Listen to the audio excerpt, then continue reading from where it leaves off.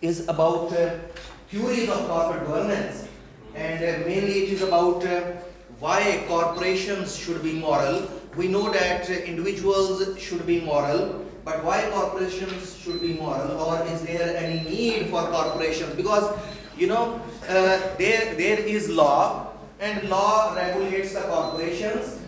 So if there is law, full-fledged laws are available to regulate the corporations. In the presence of law, why there is a need to discuss this morality or responsibility for the corporations? So this is very interesting question, that if we have laws, if we have rules and regulations written in white and black, also our legal system is functioning very well, then why we need morality and responsibility for corporations? So I think that it is not law which is running the morality, it is actually morality which runs the law. And the reason is that if there is no morality, legal system will not work.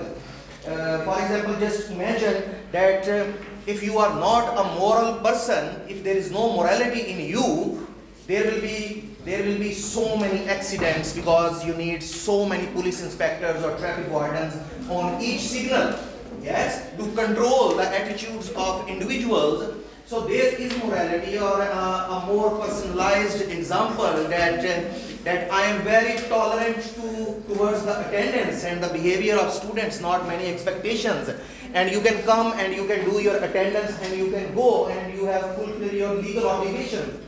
But still many of you are sitting here, it means that there is morality inside you and you think that you are here to study, okay?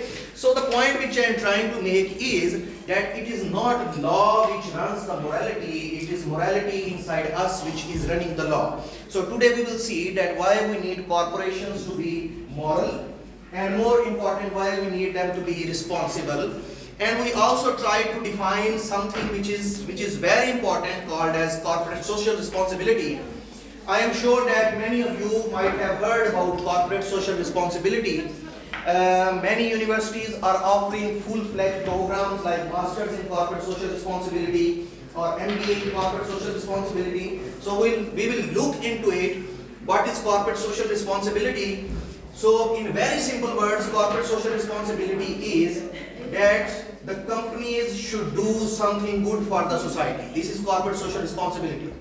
Companies should do something good for the society. Corporate social responsibility. We will also try to discuss this theory, very important theory, stakeholder theory.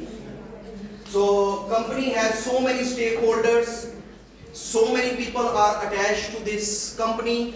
So how the company should behave in the presence of so many stakeholders. And then we will try to define what is corporate accountability, which means if companies are responsible, and if they are not responsible, they should be accountable as well. And finally we will discuss about corporate citizenship. The idea is that as we the human are citizens, companies should also behave as a citizen. Means we as a citizen of the country try to fulfill the demands of society. Similarly, we expect the companies to behave like a citizen, a responsible citizen, and behave and fulfill the demands of the society. So a very fundamental question is, which lots of groups asked me yesterday, that what is the difference between theory, philosophy and ideology, and to be very frank, I also didn't think about this question coming from the auditorium. So there is a big difference between theory, philosophy and ideology. Theory is directed. Theory is about a specific topic.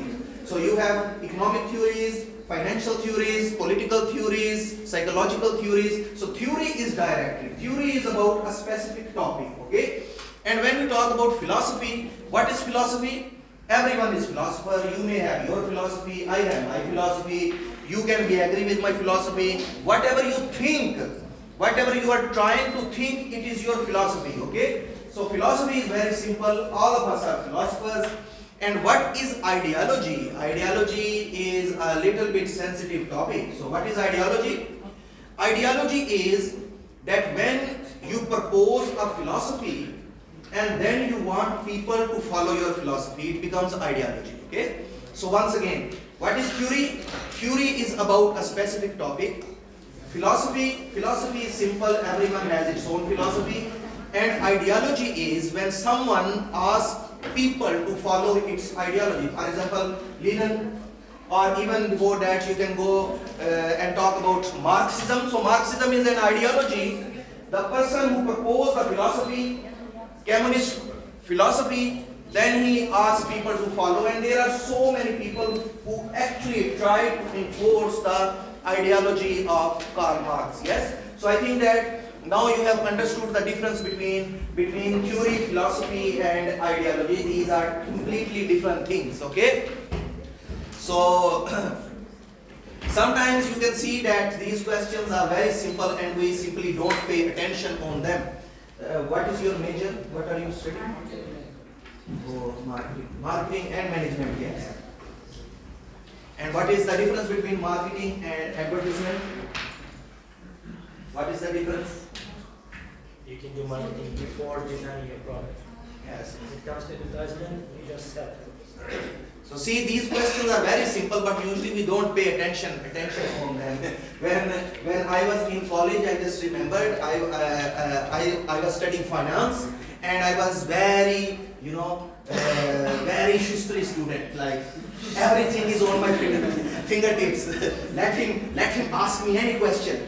And in the state exam, I was sitting in front of this examiner, and he asked me the first question, that what is the difference between finance, accounting, and the third one is economics. Finance, accounting, and economics. Yes, and I was like shocked that, oh, I never thought about this. Yes, but there is a huge difference between finance, accounting, and economics. So we need to differentiate between theory, philosophy, and ideology. And we are discussing about theories. Today we are discussing about theories related to corporations, and the next class we will be discussing about theories related to individuals. The first theory is, if you will go to the book, you will see they have dedicated couple of pages to this theory, but I will try to make it very simple for you. The first theory is theory of social contract. So what is social contract? Social contract is that in the absence of government, when there was no government, we were living in the state of nature. The state of nature was state of chaos. So state of nature was when there was no government, people were fighting with each other, and then we decided to make peace. So in order to make peace, what we thought, people selected certain people among themselves. They said that, okay, you are our leaders. We give you the right to rule over us. You can be our leaders. And in return, make sure that you take care of our rights. So what are our rights? What we need? We need food, shelter, clothing, yes, life, liberty, freedom, human rights. So once again, in the state of nature, when there was no government, we decided to make a government. And how we made the government? We selected certain people among ourselves. We said them, you are our leader. We give you the luxury to sit in Oli Majlis and travel on cool cars, but in return what you have to do, make sure that we are getting our food, clothing, shelter, life, liberty, freedom and human rights. Okay, so we made a contract among ourselves. This is social contract theory. Before I project it to the business, let me show you this diagram, and it will be more clear that we the people select by giving power to executive and judges, and in return we expect them to take care of our life, liberty and property, or you can say that food, shelter and clothing, human rights, and we can project this to the democracy as well. So who are the democratic elected people? These are ordinary people like you and me. Yes, so these are the people. We say them, okay, we select you as a leader, we give you vote, you are our leader. We give you the luxuries, but in return take care of our rights as well. So this is a social contract between the individuals. So what in the sense of business, social contract in business is that we say to the big corporations that, okay, your business, you want to make profit, we give you the right to make profit, make money, but in return take care of the society as well. Okay, so you want to do business, you want to make money, you want to make profit, okay, please make profit, but in return take care of the society as well. This is the social contract with the corporations.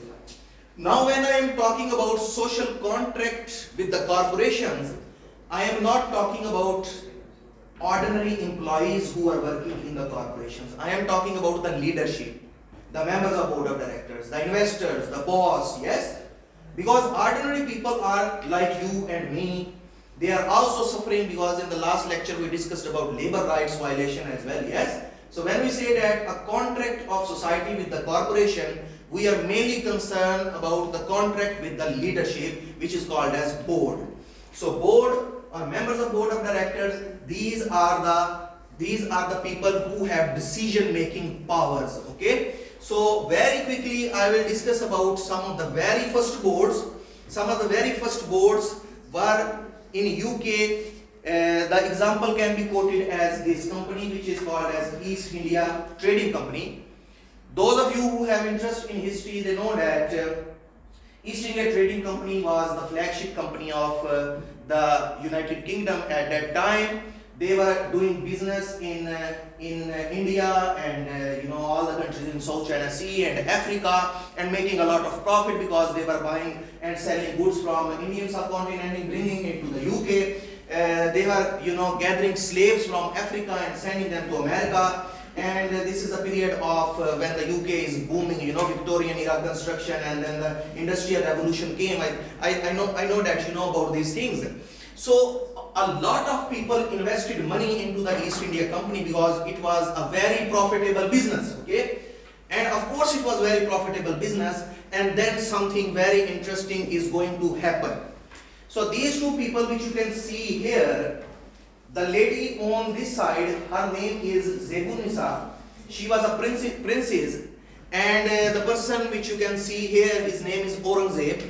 And Aurangzeb was the son of Shah Jahan. Shah Jahan was the son of Akbar. Akbar was the son of Humayun. Humayun was the son of Babur, and Babur was the son of Amir Temur. Yes. Oh, kab kharash hoga.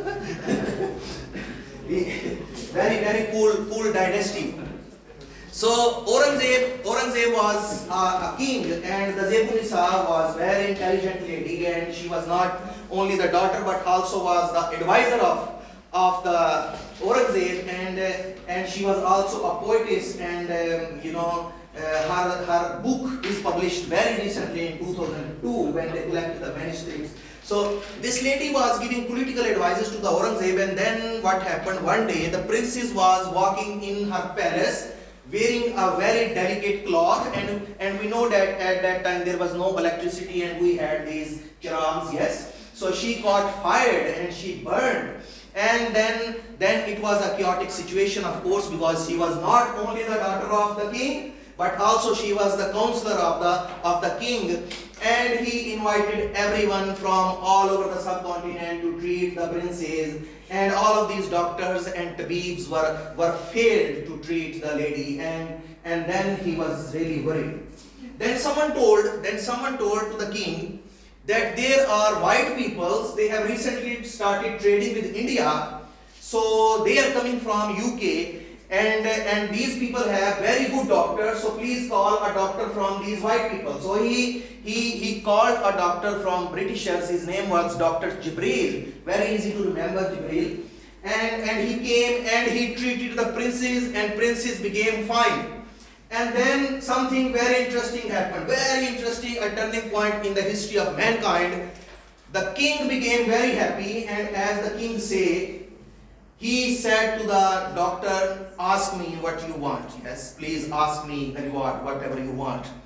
And this Dr. Jibril, he could say that give me the green card and I will move to the America, or give me $2 million and I want to retire in UK, but he didn't do this. What he said, very interesting point, that this doctor said to the king that give me the license, trading rights, tax-free trading rights for East India Company, we will do trade with India. Ladies and gentlemen, this was the decision which changed the course of my history at least, yes, because for a couple of 100 years Britishers, they were like home sweet home in India and robbing and taking back all the money. So the point which I am trying to make is that this person, Dr. Jibril, he was at that time in a position to say to the king that give me something which is very important for me, and he could set his life, but he looked for a greater benefit and he sacrificed his personal benefits for the benefits of the company, and in the long run we know that it brought greater benefit not only for doctor but for the company and but for the UK. So this type of attitude, when the individual sacrifice his personal benefits for the benefits of the company, we call it stewardship theory. Stewardship theory. Okay. So the stewardship theory says that if there is a chance for you to argue that which one is important for me, my company, my university, my family, and myself, if you are thinking about getting something for yourself, think twice, because thinking about the greater benefit will bring you benefit ultimately, yes, because the magnitude will be higher if you will include more people into your decision. So this is called as stewardship theory. Okay, so we will discuss about that as well. And then they passed certain laws in UK, and of course it was a great opposition in India as well, that Aurangzeb had previously bad experience with the Danish, Portuguese and Spanish who were coming to India and robbing the country. The politicians were against, but Aurangzeb had already promised to the doctor, and he said that okay, now it's done.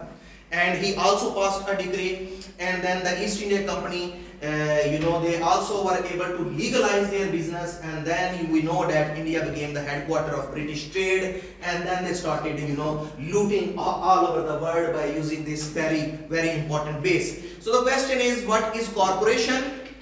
The corporation is a company or business which have legal status. You can have a very big business.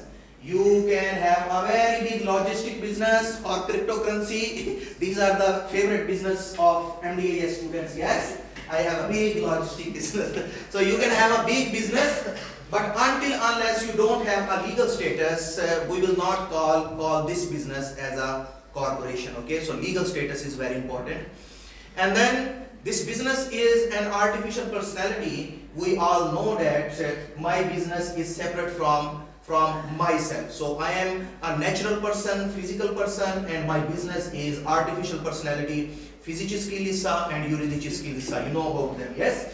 So your business is different from your personality, and corporations are owned by the shareholders but exist independently. What does it mean? It means that even though I am the biggest investor, even though I have 90% investment in the business, but corporation is separate. It does not mean that I can go to the office and I can grab all the laptops and I can ask them to bring this furniture back to my home. No, it is not like this. Even though I am the biggest investor, but still this is the company's property. Okay, so this is the idea behind this. And managers and directors have a fiduciary duty.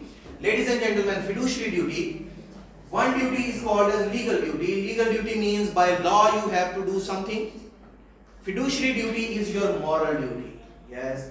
For example, university pays me for the lecture, but it is my fiduciary duty to open the door and after the lecture shut the door and give the keys back. Okay, for which they don't pay me. So legal duties and fiduciary duties. Fiduciary duties are the moral duties, ladies and gentlemen. Okay. So the question is, can a corporation have social responsibility? Can a corporation have social responsibility? So without reading what is written here, I think that the corporation should have a legal responsibility, because individuals as persons have responsibilities towards the society. So we natural persons have responsibility towards the society. So businesses are artificial persons, they should also have responsibility towards the society. Okay, and this is a very interesting case. Recently it happened. I am sure that you might have seen it floating on social media. So summary is that the Kit Kat was collecting the cocas for making chocolate from the jungle, which was the natural habitat of orangutans or the monkeys.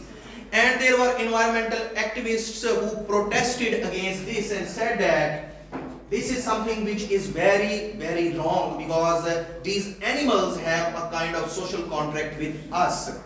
Means these animals also provide us, what they provide us, meat or maybe milk or eggs, and in return we should provide them at least security, and whatever you are doing, it is against the ethical values and you should stop. So I think that it is a very good example that we are living in an ecosystem and we have so many social contracts, not only with the corporations or individuals among ourselves, but we have a social contract with the environment. And if a company is destroying the environment, we can make him liable, socially liable.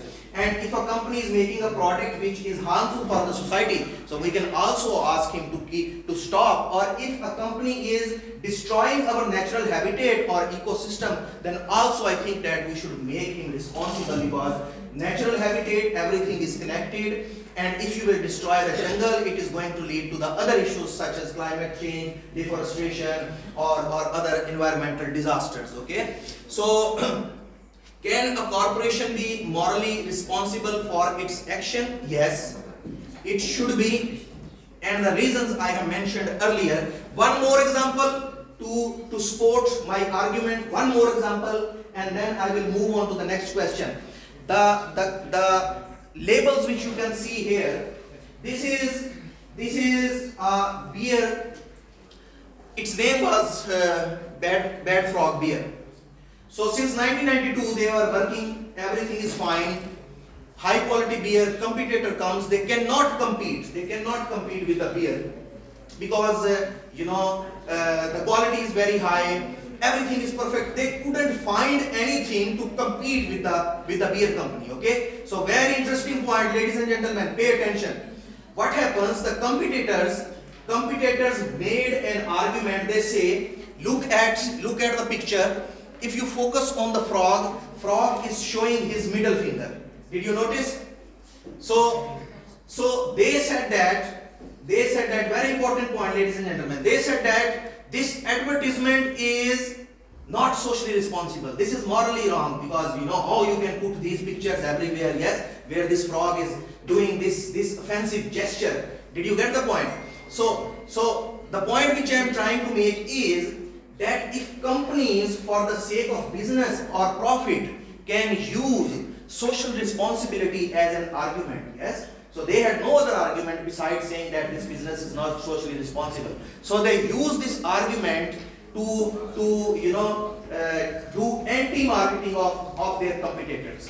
So if they can use social responsibility as an argument against other businesses, why not we should use social responsibility as an argument to make them responsible towards the society? Okay, because businesses use social responsibility as an argument for competing among themselves, we can also use social responsibility as an argument. Okay, so there are two types of theories related to morality, and first set of theory is called as positive theories.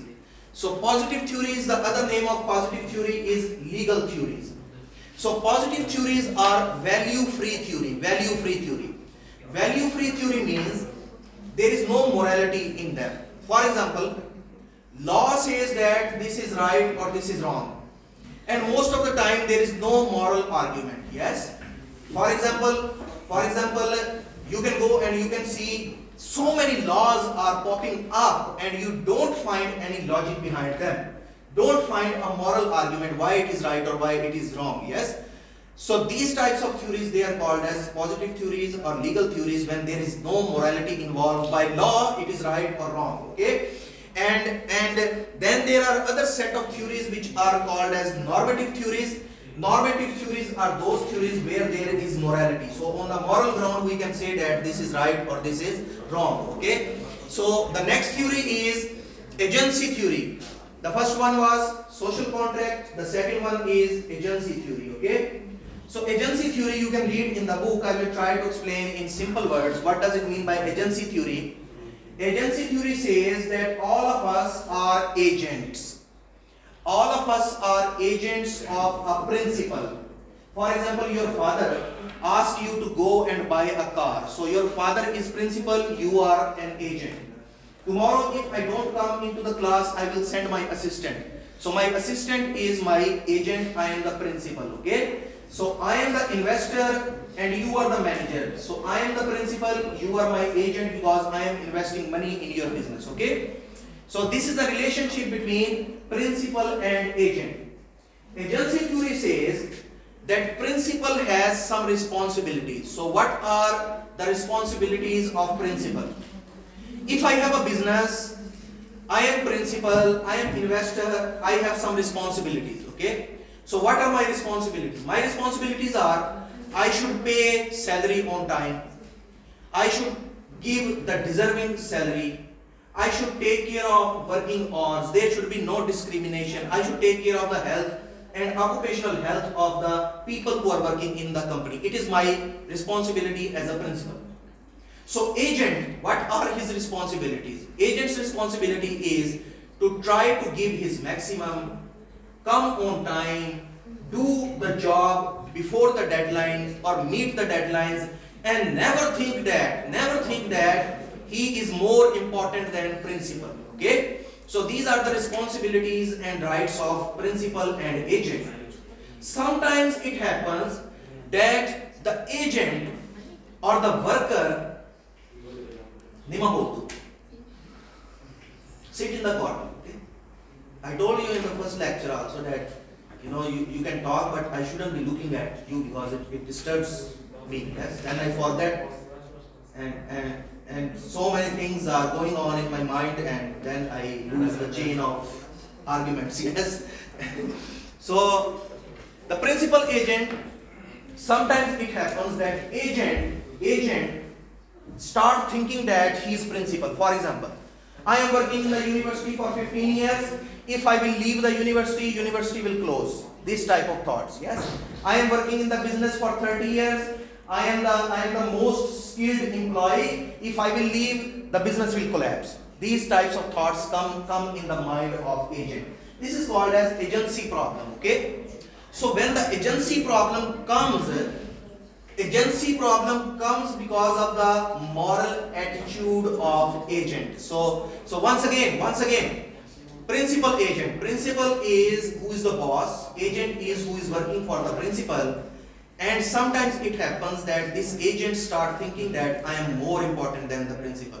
Okay, so this is called as agency problem. Agency theory says that the good agent should avoid this agency problem. Okay.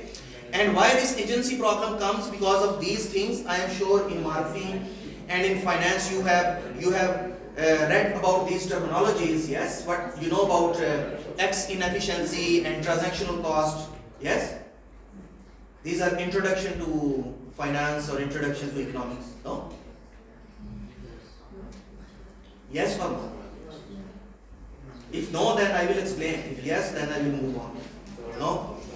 So satisficing in non-economics terminologies, satisficing is you should do what is minimum requirement to complete the task. For example, how many marks you need to pass this course? Which percentage you need? 60 or 40? 40? So you work only to get 40 marks. Okay, this is called as satisficing. So meeting the minimum requirement is called as satisficing. A person comes at job and does minimum what is required to do. For example, all of these civil servants and bureaucrats, you can go in any state department, they are looking at their watches, and when there is 5 o'clock, they will just leave because they are there to meet the minimum work requirement. Okay, so satisficing is when you try to meet the minimum requirements. This is called as satisficing. X inefficiency is that there is an ideal curve. So you draw another curve parallel to this. Okay. So in non-statistical terminology, you can say that you have options good and perfect, and you will go for good. For example, you go to Kuzinka, you go to Makro. There are products which are very expensive in very high quality, but you don't buy them. You will buy a good product in normal amount of money. Yes. So this is the behavior which is called as X in efficiency, that you don't go for perfection, you go for just good. Okay, why we need 90 marks? Yes, 70 marks are already much better than 40%. Yes, this type of scenario. And conglomerate firms are the holdings, very big corporations which have so many businesses. So what happens, that the businesses have so many small businesses, and principal don't pay attention on all the businesses. And these agents, they know that he has so much work to do, so that's why they simply ignore our job. Yes, this is the problem with agency. And the final, transactional cost. Khatyabar, you should know about transactional cost. Yes, transactional cost is that when we want to manufacture something, it has so many steps. For example, I want to manufacture mobile phone. So for manufacturing mobile phone, what I will do, I will buy the raw material, I will bring it to the factory, mold it, make mobile phone, pack it, deliver it, logistic companies. Yes, so there are so many steps. All of these steps, they are handled by agents, and they know that principal is not paying attention on each of the steps, and that's why they don't do their job. If the transactional cost will be very high, product will be very expensive. If the transactional cost will be low, product will be cheaper. Okay, so the point is that because of these problems, sometimes agents don't work, or the agents start thinking that principal is ignoring them. This is the agency problem. Okay, ladies and gentlemen, once again, so principal hires the agent, and agent perform duties on the behalf of principal. But sometimes it happens that this agent start thinking that I am very important for the principal. If I will not work, or if I will do less work, principal will not know, or the business will collapse. This is called as agency theory. Agency theory says that principal and agent have their rights and responsibilities, and they should fulfill their rights and responsibility, and they should avoid the agency problem. Did you understand the agency theory? Yes. If you didn't, then I will try to explain it more. Patamushta, in future no one will explain you agency theory. You will never study it. Did you understand? Yes. Okay, good. So and agency problem you have understood. Yes, so agency problem is that agency problem like this: I have been raising this cattle on this land for 50 years, so it's okay to say that this land belongs to me. No, but this land belongs to the principal. You are just using this land. Okay, so one more case, and then I will move to the next theory. Very interesting case to explain you the principal-agent relationship. In subcontinent, when the Britishers came, they needed horses. You know, army needs horses. So the soldiers were unable to raise the horses. So what they would do, they would find a farmer, give him a piece of land, and they will say him, you can use this land, you can cultivate it, you can raise, you know, your rice or wheat or grains, whatever you want, you can do on this. But the money which you will make from this land, you should spend some money on the horse and take care of the horse. Okay, and then when the horse will be old enough, we will come take the horse and give you a new horse. Okay, so you can use this land on the name of horse. So legally speaking, in the documents, this land belonged to the horse. And who was the owner? Horse was the owner of the land. And who was the agent? This farmer was the agent. So farmer was the servant of the horse. And farmer knew that if the horse will die, I will die, because they will take the land and my kids will die. Yes. So very, very interesting, I think, scenario, when apparently the principal seems a very unimportant person. Yes, but he has very powerful status. In the case of horse, horse is the landowner and the farmer is the servant of the horse. So this is about principal agent. Yes, I hope you understood this. No or yes? Okay. So before I go to this theory, next stewardship theory, I just remembered about one incident couple of years ago, I was working as an assistant director of a company which used to import Japanese cars. So by nature, I had a attitude that I would do lunch with all of my colleagues at same time at 2 o'clock, and everyone will come, our driver, our secretaries, PNs, the car washing guys, everyone will come, and we will sit on one table and we will have our lunch. And my philosophy was that if we will not do lunch at the same time, they will go and they will do lunch in their free time, and sometimes they will be late, and there will be distraction for the work. So it is better we do lunch together and we finish the lunch. So my boss, who was Japanese Pakistani, he came and he looked into the scenario and he said that it is very good that you do lunch together. I like the attitude towards your employees, but Mr. Ammar, it will be better if you will do your lunch in your office, because these people, they are the servant and you are the boss, and don't be free with them, because tomorrow they will start giving you advices. They will start saying that, oh Mr. Ammar, we eat together, we drink together, we dance together, yes. Or he will come and he will say, Mr. Ammar, give me the loan, or give me the car, or you are my friend, we are breaking the flame together, these types of things, yes. You understood the point, okay. So he said that it is very good that you have a good attitude towards them, but keep them in their limits, because it is going to cause a problem for our business in the long run. And I think that from legal point of view, without thinking about my morality, it was a very good advice, yes. So this is the principal-agent relationship, that my responsibilities as a principal towards these people are that I should pay them salary on time, take care of their health. If they need holidays, give them holidays. But if they start thinking that they are the boss or they can give me advice, then it is going to be an agency problem, okay. So the next theory is stewardship theory, which I told you in the beginning, Dr. Jibril. So what does the stewardship theory says? Stewardship theory says that if you have a chance to prioritize the company's interests, do this. If you have to sacrifice your individual interests, do this, because the company interests will bring you the greater benefit in the long run, okay. So this is the stewardship theory. In the beginning I already explained you. You can compare the agency theory with stewardship theory in your free time. The next theory is embeddedness theory. Ladies and gentlemen, embeddedness theory. What does it mean by embedded? Embedded means attached. Embedded means soaked. Embedded, the girls may know embroidery, yes. On the cloths you make designs with the threads, yes. This is called as embroidery. So embeddedness theory says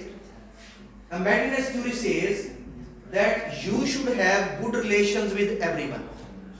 You should have good relations with everyone and use these relations time to time for the benefit of your business, okay. So if you are a corporation, you should have good relations with everyone and use these relations time to time for the benefit of your business. This is the embeddedness theory. You should be embedded in the society. You should have good marketing and networking. You should make friends and use these relationships time to time for the benefits of your company, for your business, okay? Did you understand embeddedness theory? Yes? So embeddedness theory is Tanish village. You should have Tanish village with everyone.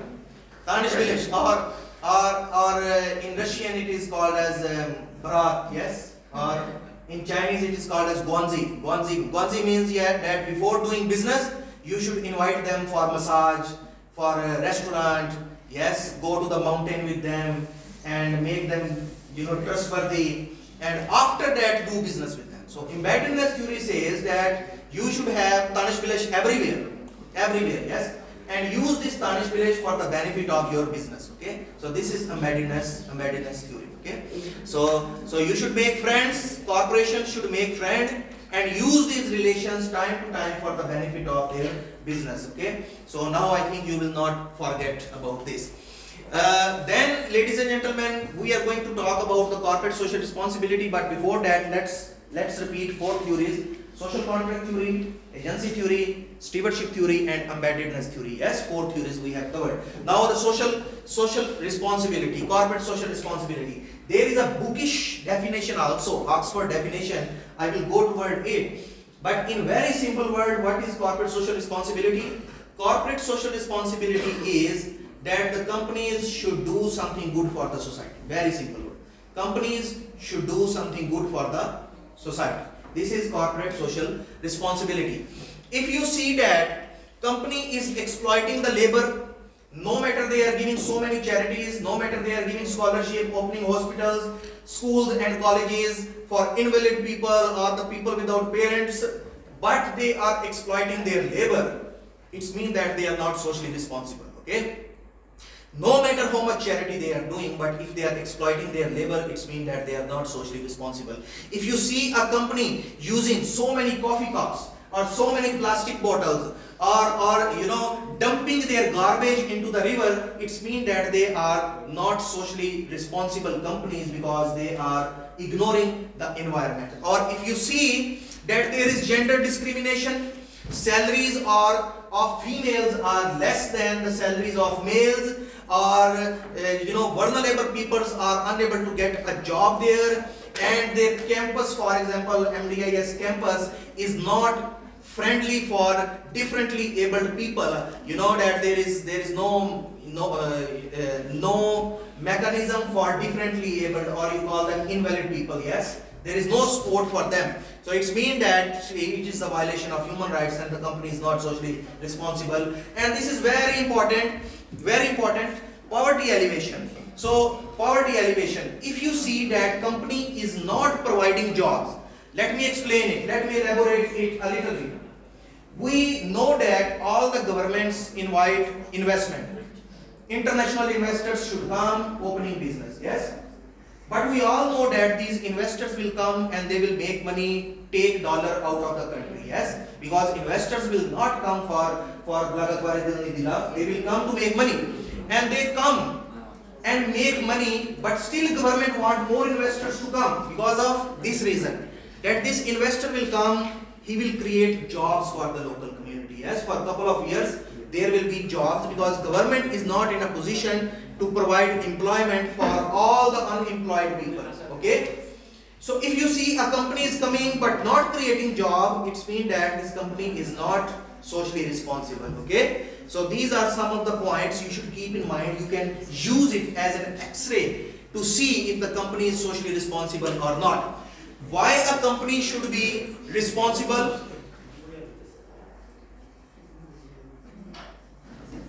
Muhammad, I am listening. Why a company should be socially responsible? There are moral reasons and there are business reasons. Why a company should be responsible? Moral reasons, I have explained you already. Yes, so many moral reasons. Business reasons. So when a company becomes socially responsible, there are businesses or there are profits which will return to the company. For example, let's take the example of MDIST. Or let's not take the example of MDIST. Yes, they will throw me out. So let's take the example of any other university. So what they do, they go to the mahallas and they distribute food packets to the poor people. Yes, or on the Saturday they ask the student and faculty to come and clean, in front of this. So it is good. And then what they do, they take photos and put it on Instagram and social media. Yes. So I am not going to judge. I have my own convictions, you have your own. But this attitude will bring the business to the company. Yes, people will see, oh, very good business. Yes, oh, very good people who clean the environment and clean the roads, and they give charity. So the business reason means when a company does these types of things, ultimately they get their money back because it is a kind of marketing for them. Did you understand? It is right or wrong, it is morally good or bad, it is up to you. You can decide. Okay. But as we have heard that if you do charity with right hand, your left hand should not know about this. Yes, these sort of things we have heard. So the point is that corporate social responsibility is not only for the moral benefits. Corporate social responsibility will also bring monetized benefit to the business as well. Okay, so very quickly, I know that you hate philosophy and sociology, and your teacher Victoria, she is PhD in social philosophy. Yes, so a little bit sociology. Maslow's hierarchy of need. I am sure that you have heard about Maslow's hierarchy of need. Did you see this somewhere? Did you see? Yes. Oh, good. So Maslow's hierarchy of need, be very attentive to this. Maslow's hierarchy of need says that we humans have certain demands at different levels. Our basic demands are food, shelter, clothing. Yes. So when we have food, shelter, clothing, then I want to be the member of society. And in the society I need safety. And in the society I also need a family. When I have a family, I need business. I will become rich. When I will become rich, I need attention. For attention, what I will need, I need a good social status. I need a leadership position. Then I will like to become an oligarch, and when I am oligarch, I will like to become a dictator. This is the Maslow's hierarchy of need. Okay, so I will project this Maslow's hierarchy of need to the hierarchy of expectations of the corporation. But before that, the bookish definition of corporate social responsibility. So the corporate social responsibility is the attempt by companies to meet the economic, legal, ethical and philanthropic demands of the given society at a particular point of time. So in simple words, how you will summarize it? That we want companies to do something good for the society. This is the simplest definition. The bookish definition is this one. So if you look at this pyramid and our Maslow's hierarchy, for the sake of comparison, what we want, we as a society want that companies should at least fulfill their economic responsibilities. What does it mean? Companies should create jobs, companies should pay on time, companies should have good salaries. These are all economic responsibilities towards society. So we expect that companies should at least fulfill their economic responsibility. This is the requirement by society. Then we want that companies should fulfill their legal responsibilities. So what are the legal responsibilities of the company? Company should pay tax, for example. It is the legal responsibility. Okay. So if they will pay tax, this money will be spent for the society. So our second requirement is our legal responsibility. Legal responsibility is to pay tax. And then there is ethical responsibility. Ethical responsibility is expected by the society, but it is not required. What is the ethical responsibility? Ethical responsibility is company should do charity. Company can do charity if they like, but it is not requirement. It is expected. Yes, it is expected that they should do charity. And philanthropic responsibility. Philanthropic responsibility means that we expect the companies to work on not for profit basis. That companies should do business but not for profit. This is their philanthropic responsibility, and this is desired by the society. It is not required by the society. So many businesses, they are philanthropic businesses, which is very good, but not many businesses are motivated to that level that they work for not for profit.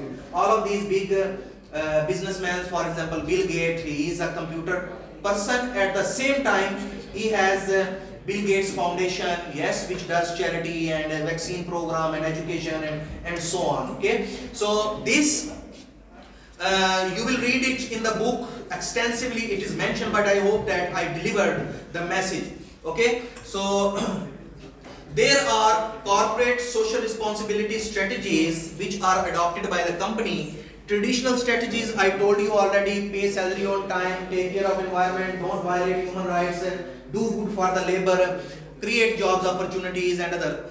Contemporary social responsibilities, contemporary means the new attitude of the companies. So what can be a good example of contemporary social responsibility? For example, data handling. Data is a new topic. So if a company is handling your personal data in a careful manner, we will say that it is becoming socially responsible. Yes, I use a messenger, WeChat, which is Chinese messenger. I hope you also, some of you use, yes, like Telegram or WhatsApp, this is WeChat for Chinese. So many times it happens that whenever there is an update, WeChat will ask you that do you want to do this update? If you don't want this update, you can download your data and you can leave the application. Okay, so they give you a choice that if you don't want to agree with the terms and conditions, if you don't accept this update, you can simply download your data and you can leave the application. Just compare it with the other companies, for example, Google Play Store's application or iTunes applications. They never give you a choice to leave the application. They will come, they will say there is update, you should do this update. Yes, did you notice this thing? So very less applications give you a choice that you can download the data if you are not agree with terms and condition, and you can leave the program if you don't want to use. Yes, these are some of the contemporary corporate social responsibility examples that companies are becoming more and more responsible towards the usage and the storage and monetizing and marketing and handling of the data. So ladies and gentlemen, there are social policies, social programs and social impacts as an outcome of the corporate social responsibility. But before that, I want to talk about this very important theory, stakeholder theory. The fifth one, social contract theory, agency theory, stewardship theory, embeddedness theory, and the final one is stakeholder theory, fifth one. So stakeholder theory, without putting any burden on your nervous system, let's come directly to this slide. So the stakeholder theory says that the company has so many stakeholders. Companies have so many stakeholders, and the company usually prioritize these stakeholders. For example, which of these stakeholders is very important for the company? What do you think? Which of the stakeholders is the most important stakeholder? Don't ask us questions. Yes. So employees are important for the company or not? Important, yes, very important. So suppliers are important, customers are important, yes. So these are very important stakeholders of the company. Stakeholder theory says that when you are paying attention on your important stakeholders, don't ignore your unimportant stakeholders. Okay, so when you are paying attention on your important stakeholders, don't ignore your less important stakeholders. So who are the less important stakeholders? For example, media is not written here. Media is also a stakeholder. You are marketing people. So media is a stakeholder of the company.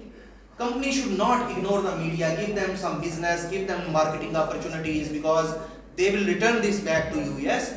And if you will not give them business, and tomorrow there will be a news against your company, they will put this news. But if you are giving them some business, before putting a negative news, they will think that they are our friends. Yes.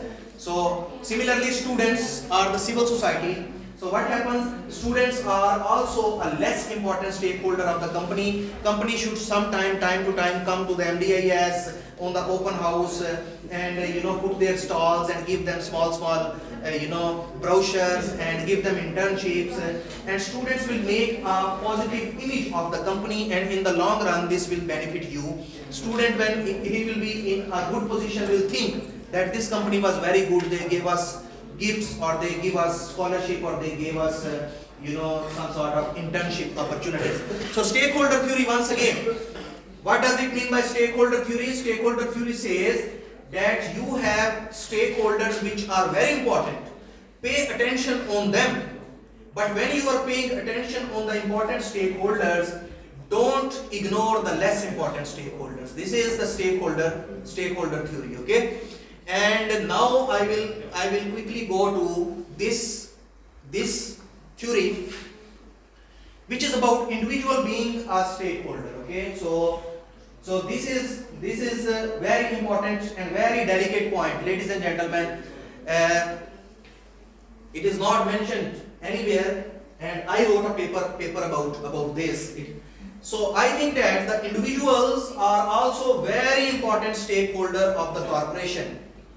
And after this example, you will tell me that it is morally and socially acceptable and responsibility in terms of your ethical standards. Okay, so this person has a company which is called as Louboutin. I don't know what is the original pronunciation, but for me Louboutin is easy to memorize because it is very close to Louis Vuitton, which is another company. Okay, so Louboutin, and if you go on YouTube and look in his video, they manufacture the ladies' shoes which have red colors in their what you call it, bottom or what? Heel. No, heel is only this one. What you say it in English, okay? So there is red color, okay? There is red color. So this person says that one day I was sitting with my friend, female friend, and he took his lipstick, her lipstick, sorry, and he started painting the shoes of this lady, yes, as a joke. And he thought that this painting will make her angry, or as a joke, you know. So when the lady looked at the shoes, she actually liked this, yes, she liked this red color. And then he patented this idea and he started manufacturing these shoes which have red bottom. And you can go on this website and you can see there are shoes which cost 2,000 euros, 3,000 euros, yes, and very expensive shoes. The only good thing about them is, or what you call in Russian, the fishka. Fishka is that they have the red color bottom. Yes, this is the only important thing, but very expensive. Now, the customers are increasing because girls are demanding, and the philosophy, underlying philosophy behind the patent of these shoes is this, that red is hotter than black. In certain cultures, for example, girls they wear this design, the red design on their palms of hand and palms of their feet, yes, and this is called as henna. And ladies and gentlemen, especially the boys, the palms of the girl or palms of the feet are highly personalized organs of the female, yes. You don't get much opportunities to see the palm of a girl. So when a boy look at the red palm of the feet, the attraction level increase. So physiologically, male become more attracted towards female, and girls know that when the boy will look at the bottom of the feet, red feet, he will be attracted towards me, and that is the reason that so many famous, you know, celebrities, they are using this brand, and it is becoming very famous and making a lot of money. Ladies and gentlemen, the point which I am trying to make is, now you are very happy, yes? Rakhi Veshi, you are very happy. You three of them, four of you, yes.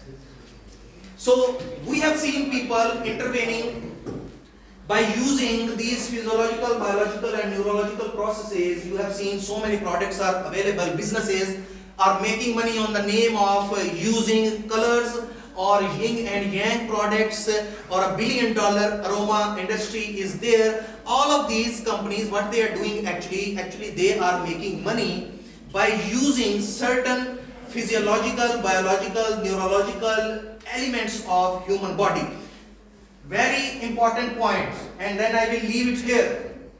Tell me, do you think that we should allow companies, or let it make more academic, do you think that it is socially responsible attitude that we should allow businesses to intervene our bodies at physiological, psychological, neurological levels?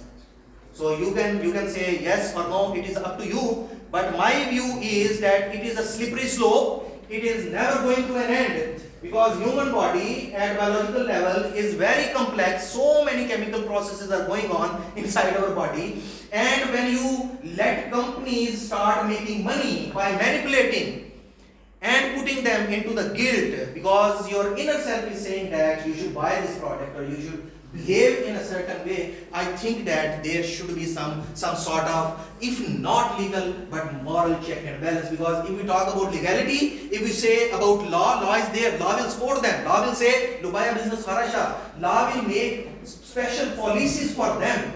but I think that at moral level there is a need to do some sort of intervention. Okay, so I will now move to the next part, which is corporate accountability. So if the companies are responsible, it is good.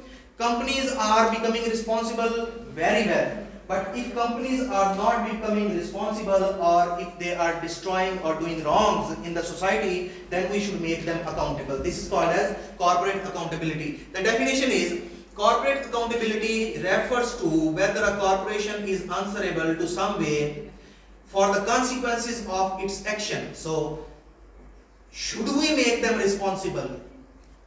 The consequences of their actions, should we make them responsible? Yes. So yes, we should make them responsible. This is called as corporate accountability. A very sensitive example I am going to show you. Yes, and you know, after that I will ask you a question. But before that, look this video. I will show you a little bit of this.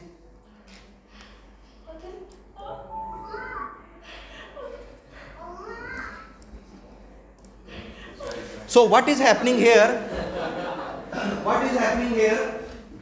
That this mother is wearing these augmented reality glasses, and this Korean company has organized a meeting in the virtual reality with the daughter who is dead.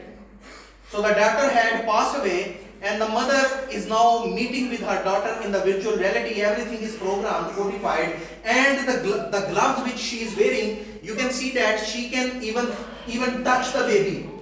And the claim is that by using the 5D technology, they can even introduce the aroma of the person into this reality. So very sensitive thing, yes, I think. And if a company starts making these types of services, that okay, come, we will organize a meeting of your dead ones with you, yes, many people will be happy. Let me just show you the attitude of these.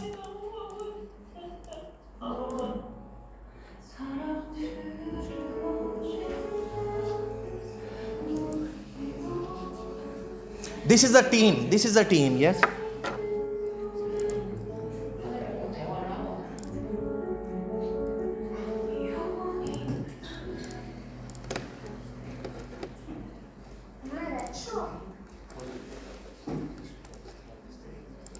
So, ladies and gentlemen, I took this example because as per my morality, I think that there should be a little bit of accountability.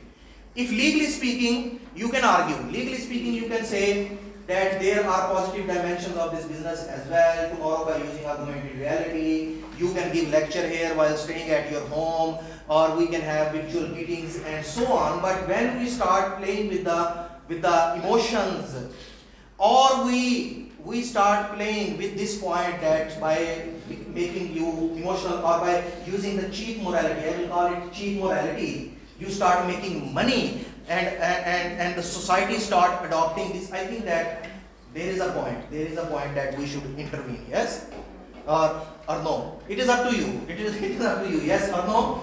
It is up to you. But I think that I made my point clear that in terms of business, in terms of law, there is no problem. There is no problem. But in terms of social responsibility, or in terms of the morality of the individuals, manipulation with the sensitive topics like this, I think that it requires some sort of accountability. A couple of more examples before moving to the final topic.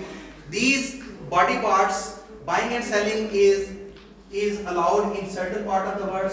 Regulations are there, and this is a good example. Why I quoted this example? Because morally we don't see any problem now. Yes, we have adopted this. So legally and morally in the beginning there were issues, but now there is a moral adaptation. We don't see any problem with buying and selling of these body organs. Yes, and with the passage of time, what is coming next? This is very interesting phenomena related to 3D printed body parts. They can take a stem cell from your body, make a full-fledged organ like your kidney, heart, or even the blood is experimented, and they can install it to the human body. There are experiments related to this, Businesses, all of them, big corporations, for example, AstraZeneca, Johnson & Johnson, I don't know about Sputnik, but Sinovac, these vaccine companies have $1 billion R&D. I'm not talking about millions, but $1 billion R&D investment in the 3D printed body organs. And extreme of this is this one example, then I am going to move to the next topic. The extreme is that in the future there will be businesses who will be offering you designer babies, means you have a choice to choose the color of your baby's eyes, the color of your baby's hair, the intellect and height, color of the skin. And if you say that it is sci-fi or I am exaggerating, I am a medical doctor, I am not exaggerating. Certain things are already happening that during pregnancy they can check that if they have genetic diseases like sickle cell anemia or Down syndrome or some of the other diseases, they can intervene. So this is something which is a paradigm shift in the medical sciences, and companies will start making money. The marketing wave will come. In the beginning, people will say, no, it is wrong, it is intervening into the deeds of the God. But with the passage of time, as we have started adopting the attitude towards these body parts like teeth or hair extension or human organs, we will also start adopting this attitude towards these designer babies. And just imagine, with this thought, I am moving to the next topic. With this thought, just imagine that tomorrow all the rich people, or let's say everyone has designer baby, and everyone is at same level of intellect, same level of physical appearance. There is no diversity. How the world will work? Yes. With this thought, I am moving to the final topic. Just give me 5 minutes, and then you are free to go. Corporate citizenship, in very simple words, corporate citizenship is the idea that as individuals are responsible citizens of the society, corporations should also behave responsibly in the society because they are also the citizens of the society. A couple of examples how the corporations are manipulating our interpersonal relations. A couple of examples before concluding. You will go on Google Scholar, you can write smartphone and societal impact on the society. You can write even in Google that societal impact of new innovation technology. There are not hundreds but thousands of academic studies which shows, empirical data is available. They show that these companies are doing this to put you in some sort of guilt.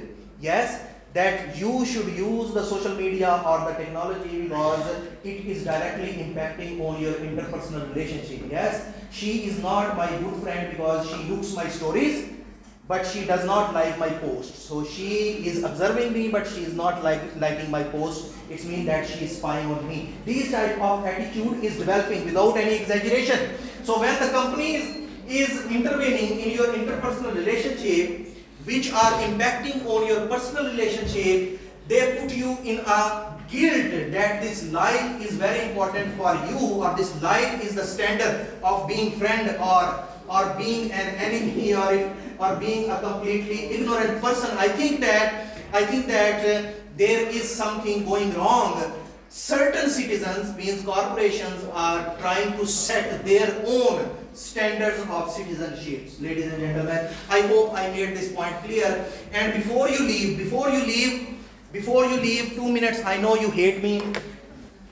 Before you leave, let's summarize. Corporate social responsibility is that the companies should do something good for the society. If they are not doing, then they are corporate accountability. We should make them accountable. And corporate citizenship means that they are citizens as we are. As we do good things, they should also do good things. This is about corporate social responsibility. 5 theories. 2 minutes, Sabar, if possible. 2 minutes. No, Sabar. Okay. 2 minutes, yes, 2 minutes. Yes. I know morning class is very difficult. So social contract theory. What is social contract theory? Social contract theory says that in the absence of government, everyone was fighting with each other. We were living in state of nature, and then we decided to make peace. For making peace, we said, these people, certain people we selected, we said that you are our leader, you can rule over us, and in return please take care of our life, liberty, freedom, human rights, food, shelter, clothing. Okay, so similarly we say that social contract is between corporations and between individuals, that we corporations should do something good for the society, and in return we allow them to make profit. This is called as social contract theory. We have a contract with the individuals, we have a contract with the corporations. Okay, the next theory was agency principle theory. Agency theory says that there is principal, there is agent. So principal have responsibilities, agents have responsibilities, they should fulfill their responsibility. Agent should work under the supervision of principal and never think that he is more important than the principal. Okay, if he will start thinking that he is more important than the principal, there will be agency problem. Then the next theory was stewardship theory. Stewardship theory says that a person should act in a way that if there is a chance to sacrifice his personal interest for the interest of the companies, he should do this. He should think beyond his personal interest, like Dr. Jibril. And then we discussed about the embeddedness theory. Embeddedness theory is unfinished theory, that you should have good relations with everyone, use these relations time to time for the benefit of your business. And finally we discussed about stakeholder theory. Stakeholder theory is that you should have all the stakeholders in priority. Means there are important stakeholders, there are less important stakeholders. Don't ignore the less important stakeholders while you are paying attention on the important stakeholders. Okay, so these are 5 theories. Now you are free to go. Thank you.